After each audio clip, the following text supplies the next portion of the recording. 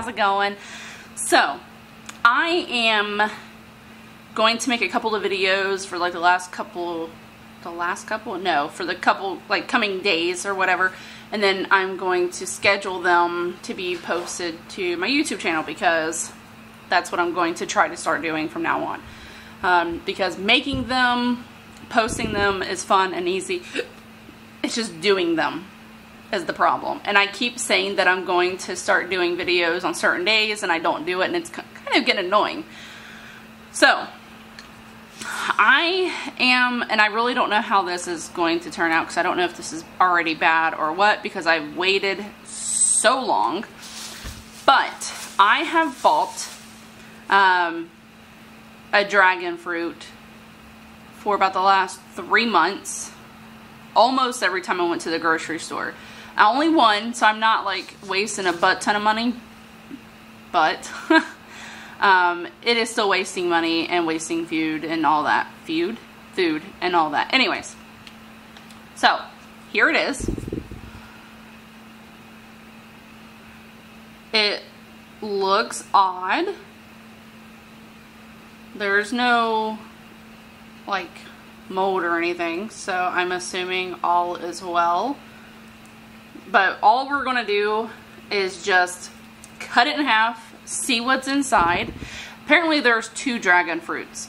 There might be more, but I'm in Ohio and that's all we get. So I'm pretty sure it was this one and another one. I think it was like yellowish, yellow, orangish. Anyways, so we're gonna cut it open.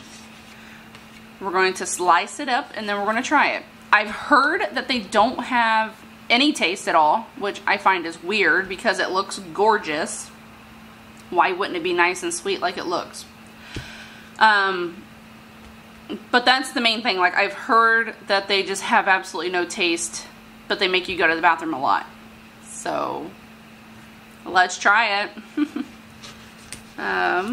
First cut was actually really easy. Okay.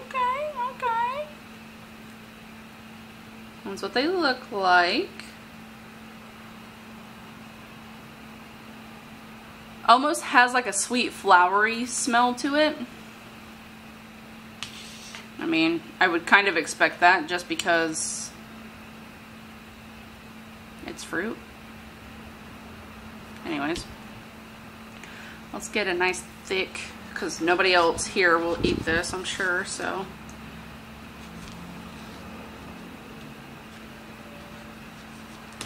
Can't really say that. My daughter probably would.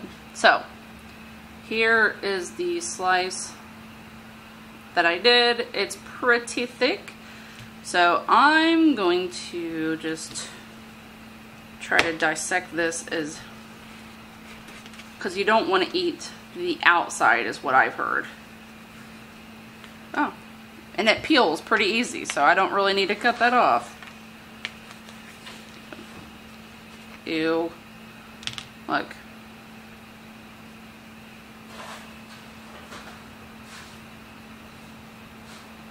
That's really all there is to it. So.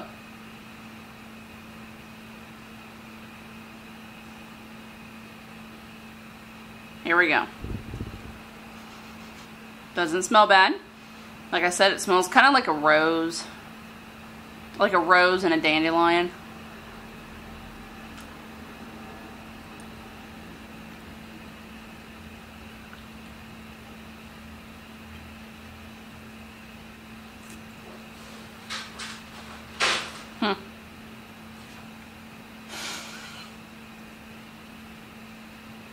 Nope.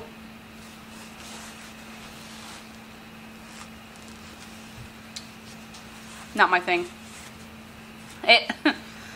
There before I spit it out. Yes, I spit it out. It almost started tasting like a potato, which is weird. Maybe I let it sit in there for too long and it started going bad. Is that a thing? I'm assuming that's a thing because everything that's food can go bad. Huh. Interesting. Now I got a bunch of seeds in my mouth. So, do I recommend running out to your nearest store and buying dragon fruit? No, don't do it.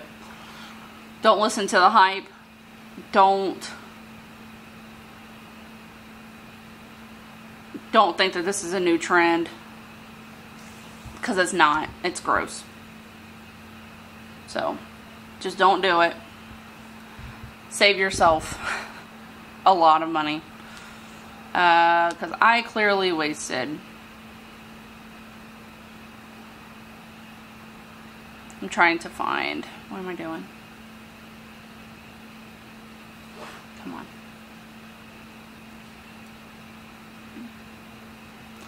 Dragon fruit. Yeah, $5. Wow. So I pretty much wasted about $20 to $25 in dragon fruit, when I could have just tried the first one and would have been fine with that. So, if fruit that tastes like potato and smells like a rose and dandelions, if that's your thing, definitely try the dragon fruit, because it just might be. But I don't think it is, as it's not really on anybody's goal to be like, go out there and buy me a dragon fruit for every day of the week. Anyways, before I just keep rambling on, because this video is only almost 7 minutes long, so that's fantastic. On to our next one. A whole different task. So, I hope you guys have a fantastic rest of your day, and I will see you on the next one. Bye, guys.